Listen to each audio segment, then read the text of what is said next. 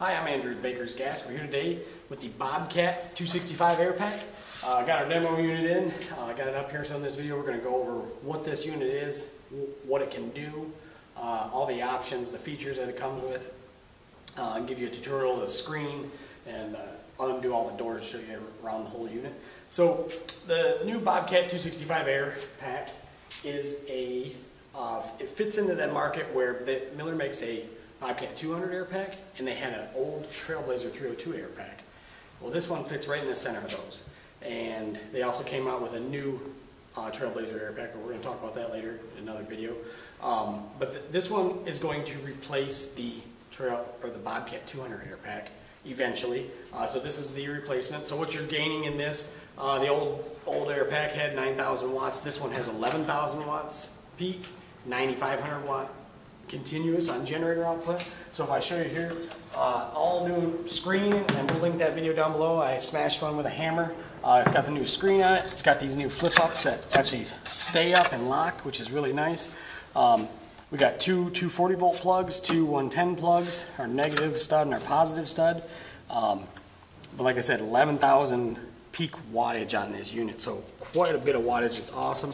We have a direct connect for a spool gun, so it'll run the Spoolmate series and the 30 series spool guns, so no longer need that WC24 adapter to talk to from your Bobcat to your spool gun.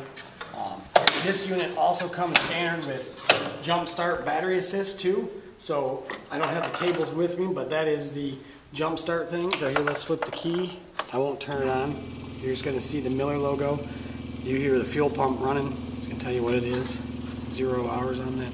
So we got process, battery charge, air, and menu. So yeah, this is the battery charge port. Awesome little unit. So that's now this is only gas only. No diesel option available. This is the USB for upgrading your machine. Pretty awesome right there on the front of it. And then obviously we got our amperage control right here. It goes all the way up to 265 amps on stick. We'll go to process here real quick. So what this thing can do. So we got stick, 6010 stick, carbon arc cutting. Because we have the Air Pak, we can run carbon arc with this. Now, just to give you a preliminary, we're only limited to 265 amps. So it's going to take a smaller diameter carbon arc rod. Much smaller than what, probably below 3/16 is what you're going to need to run on this. Let's see, we got GTAW, TIG, we got our spool gun, we got our flux core self-shielded, and we got GMAW and FCAW, which is flux core GMAW with a suitcase feeder on this unit. Now this unit does not have arc reach on it, but it will run suitcase feeders off of it. Let's go to 7018. And something I wanted to mention too that kind of sets this thing apart from other machines is that we have auto set. So welding calibration, so our leads aren't hooked up, but it's going to calibrate the distance of our leads and going to adjust the amperage automatically. So you could pick 7018, 6013, 7024, or stainless steel stick electrode, and then what you do is you just pick the size, 1/8 inch, and material thickness, 1/4 inch, and it gives you recommended parameters. Now that's pretty nice because their screen is very clear to see, easy to navigate, very simple. In that fact, let's see what it'll run up to. It says 3/16 7018. Let's just see what it, all the way up to 1/2 inch, and it gives us 220 amps. It's pretty awesome.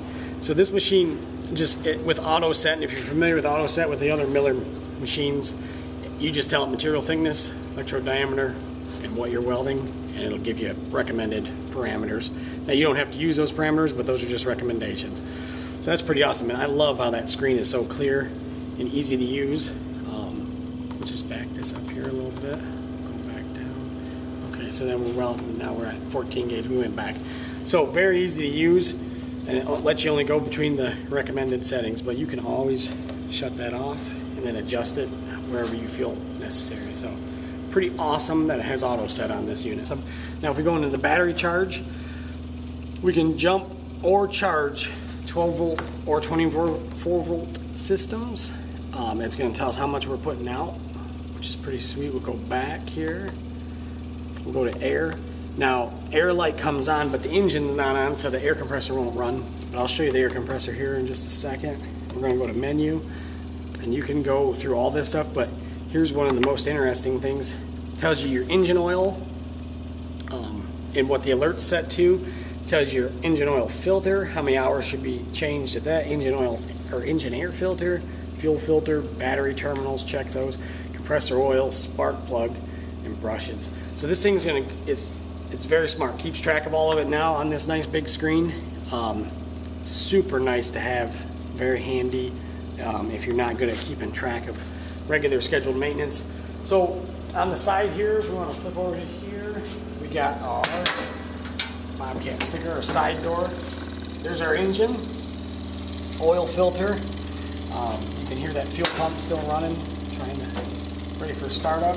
And on this side, so you can notice it's a little bit longer than the Bobcat's 265s out there today, but it has a very small air compressor in the very back end. So you put this extra door in the back panel. Air output right here, oil or the filter for the air compressor, and then this is just a giant screw compressor, or a little screw compressor, not giant. Puts out 30 cubic feet per minute of air. So pretty awesome. I'll show you the ports for there. We got 1, 2, 3, and then that's the third port, and then there's a port on this side. So you can bring your hose out either side off this connection, and then we can have either an air hose reel or hard piped right to it.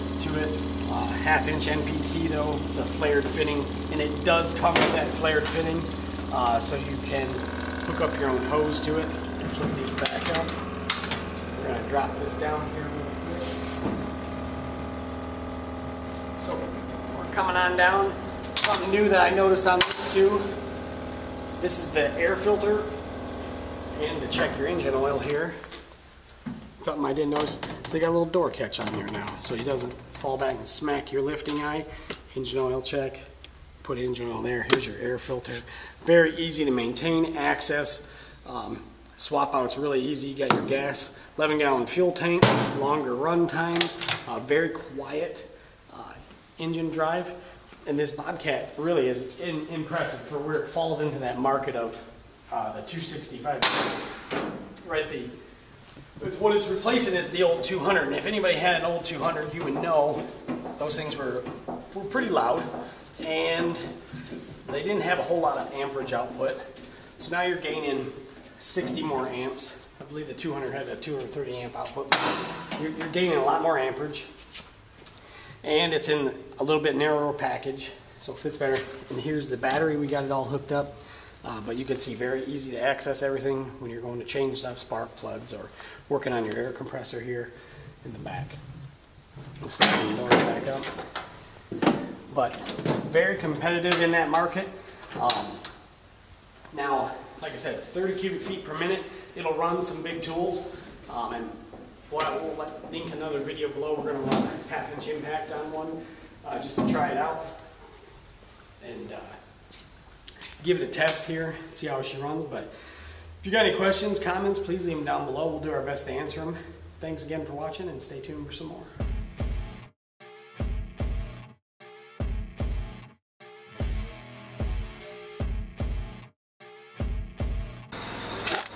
Reverse. We're at 106 psi. Let's just try and rip one off here. With ease. I mean, that's pretty amazing. That thing worked out really well. That's yeah, no trouble at all. Now be careful putting them back like that, but real easy.